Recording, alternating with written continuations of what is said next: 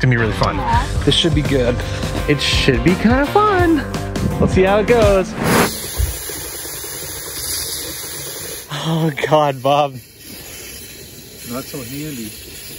Oh, Jesus. Not so handy dandy. Oh, hey LA people, what's going on? Some of you might remember this 06 Grand Cherokee. It's my girlfriend's father's car. It's not in the best condition. Currently has 210,000 miles on it. Still trucking along. It overheats, it's falling apart, but it's still going. I doubt this car has ever had its engine carbon cleaned, but today we're gonna try injecting it with some Seafoam and see what comes out the exhaust after. This is exciting. Did it on my car once. I know the 2-liter has some carbon deposit issues, so a lot came out of my car. There's a huge, unbelievable cloud of smoke. I'm expecting some stuff coming out of the Grand Cherokee though. Okay, one of my saving graces right now during this quarantine time is getting out and driving my car.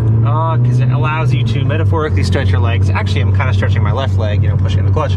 You're social distancing still. I have the quarantine blues currently. It makes it slightly less blue when I jump in a car with you.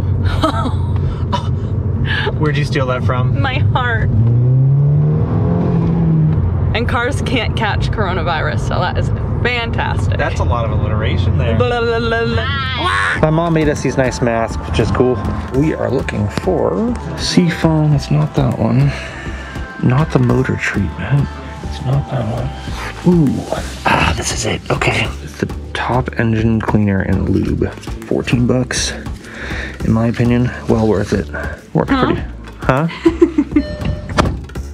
All right. I actually got 2 bottles of Seafoam because I'm going to do her mother's car at the same time. It's going to be really fun. Yeah. Both the Camry and the Grand Cherokee.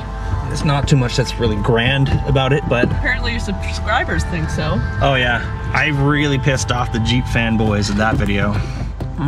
Okay, here we go. This should be good. Key fob has also seen better days. 210,608 miles. God bless this vehicle. What we gotta do, we gotta get up to operating temperature, because when we spray the Seafoam into the intake, the heat helps the Seafoam absorb into all the carbon and stuff like that. So I'm gonna let this run for just a couple minutes. Plastic. All right, what a pretty girl. So there's a couple other brands of carbon cleaners out there, but Seafoam is actually really cool because they include this straw right here, which has kind of this loopy thing to stick it in between the boot of one of these hoses, and the plastic makes so that this straw doesn't get crushed. And I've always had good luck with Seafoam, so let's see how this goes, huh? So after a few minutes of waiting, we're pretty much up to operating temperature. As far as placement for the straw goes, the same principle applies for any engine you're doing this for. You want to get as close to the throttle body as possible. The boot on the throttle body here is a little too difficult to get off without taking this assembly off the top of the motor. So we're just gonna see if our little straw can reach this gap between the intake here and the throttle body here. It should be about, let's see.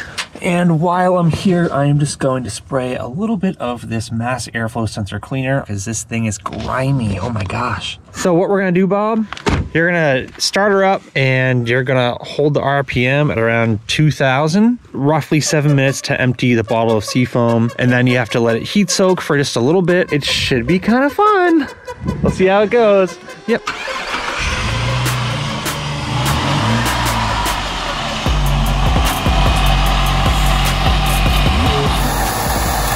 Making kind of a weird sound. There's already a little bit of smoke coming out, so we know it's entering the system. That's good.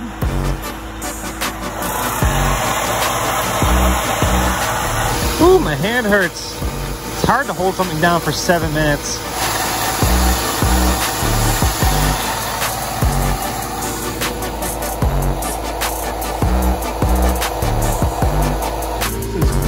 Oh, it's starting to overheat. Yeah, you can shut it off. Whew. Oh, Jesus. Oh, Jesus. Oh, Jesus. Oh, Jesus. That's not good, Bob.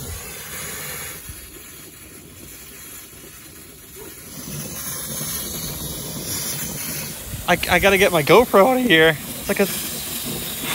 Woo! Did the temperature just climb all of a sudden? Or was it just going up gradually throughout the whole thing? Transmission over tab. Plus the engine.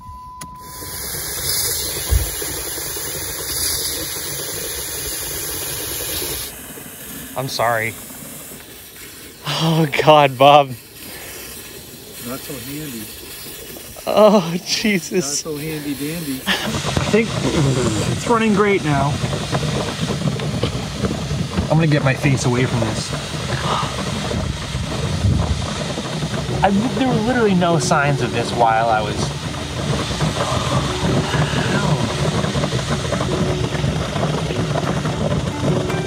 settling down a little bit. Oh, I feel so bad. Shout out to the real MVPs, Samantha's parents, who let me practice mechanics on their vehicles. So currently 2 cars out of commission in the driveway. Samantha's Camry, Grand Cherokee. I think it cooled down a little bit. Yeah. Want spaghetti? Absolutely. Spaghetti and meatballs. Oh. It smells bad. It's definitely had time to cool down.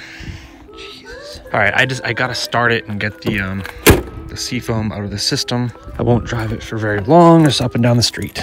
Okay, let's see if she starts. Please start. Yes.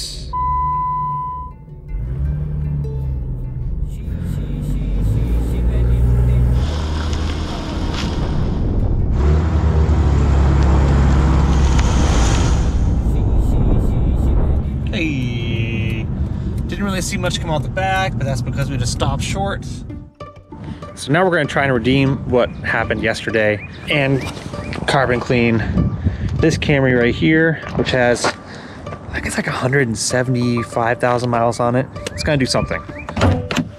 We've decided to sell the Grand Cherokee as is. 13 grand, guys, take it or leave it. So we're gonna do the same thing as yesterday, but without overheating the engine. I have a new can of Seafoam, and we're gonna spray it close to the throttle body as we can get it. This engine's already warm. Bob just got home. He was driving this today. Let me get some help. On the Camry, the throttle body is actually a lot easier to access. Check this out. Shaboom, right there. Okay, I forgot that it actually needs suction. That's why they include the little plastic loopy bit, so you can keep that suction. Stupid of me. Then again, everything is stupid of me. Hold on. So this is how the straw is gonna go. Like that. It's close to the throttle body, but not touching it. Right where we want it. Put this boot back on. Pretty cool, right? Samantha, you can go ahead and start it. And set my timer for 8 minutes.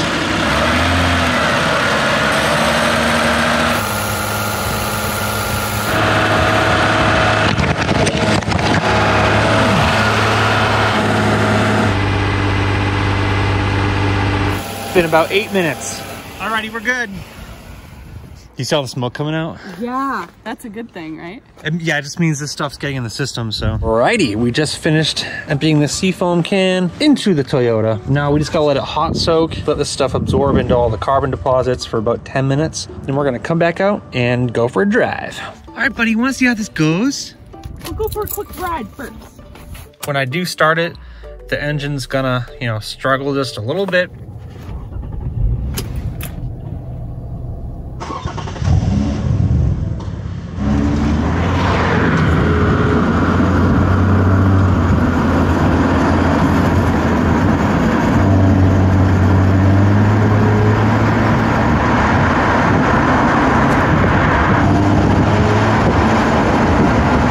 So it says to drive at highway speeds for a few minutes just to get all the stuff out of the system.